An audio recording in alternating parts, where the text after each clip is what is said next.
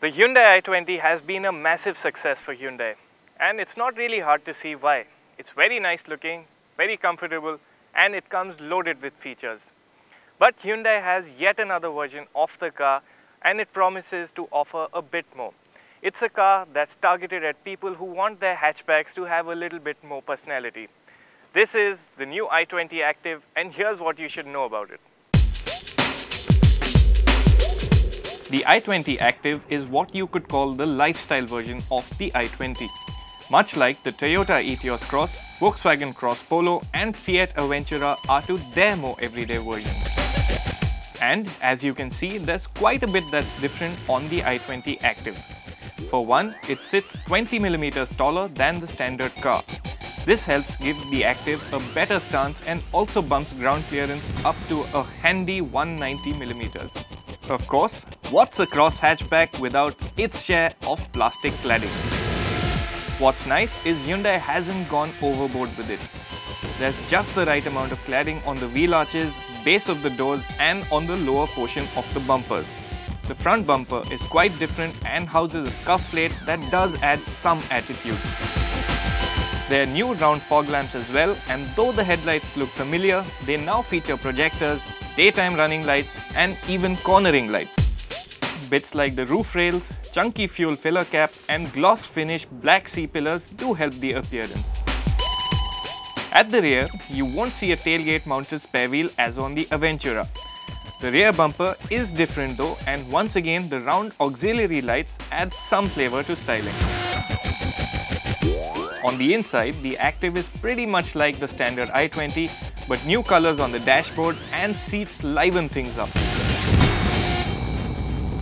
The metal finish on the pedals also adds a bit of sportiness to the spacious and premium cabin.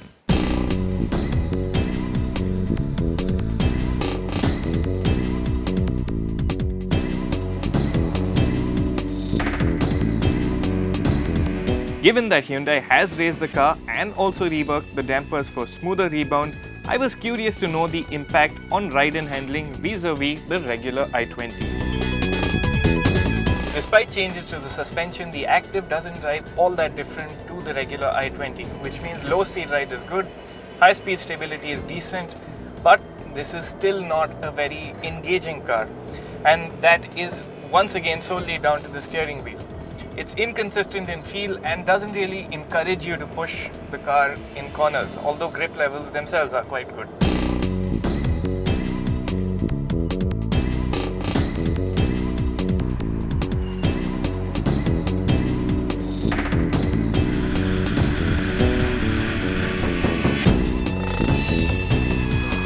As for the engine, the Active uses the same 82 bhp 1.2 litre petrol and 89 bhp 1.4 litre diesel engines as the standard i20. But both have been reworked to make them more alert. As per Hyundai's claims, the low-end response on the petrol engine has improved by 6%. But in the real world, that doesn't really amount to much. The i20 Active's petrol engine doesn't feel noticeably different from the standard i20s. Bottom end responses are quite nice, and when you add to the mix the smooth shifting gearbox and the light clutch, it makes for quite a nice city car. I also got a chance to drive the diesel version of the i20 Active. As mentioned before, the engine has been tweaked, and as per Hyundai's numbers, bottom end responses are 11% better here. The diesel engine on the Active does feel a touch more urgent than the one on the regular i20, but how much so is something which we'll have to wait for our performance figures to come in. On all other fronts, it feels pretty much like the i20 diesel, which means it's smooth, very refined and is quite happy to rev as well. It's also an engine which is quite comfortable at low city speeds, and you can even leave the 6-speed gearbox in a higher gear and get by without much hassle. While on the subject of the diesel, it's interesting to know that only the diesel is available in feature-loaded and top-spec SX form. The petrol car will be sold in the lower and mid variants only, which miss equipment like push-button start, automatic climate control and a passenger airbag.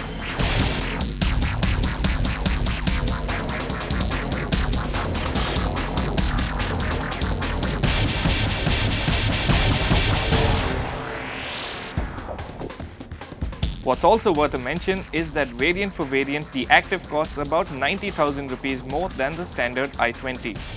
Hyundai has priced the petrol i20 Active at 6.38 lakh rupees ex-showroom Delhi, while prices for the diesel version range from 7.63 to 8.89 lakh rupees.